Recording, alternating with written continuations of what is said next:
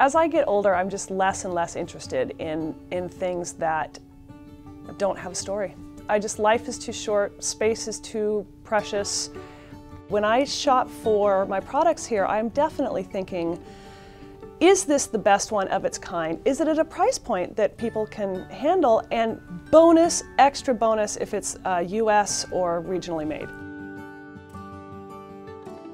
It is such a thrill when we sell the products where I personally know the person, and there's a lot of them here. I mean, it's always first name basis. I'm like, oh, you got a bowl from Anna, or oh, you picked up one of Corwin's cutting boards.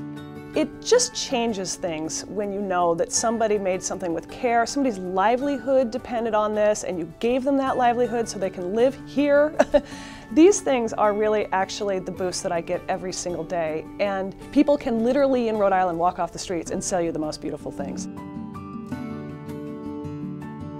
We have great beer samplers from a guy named John, whose company is called Taunton Green. And he does these little, like 5-ounce sample glasses that are seated in these wooden carrying cases. And those are great for the beer enthusiasts. Like, we love it when people come in and we say, are you a beer enthusiast? Because we got you covered.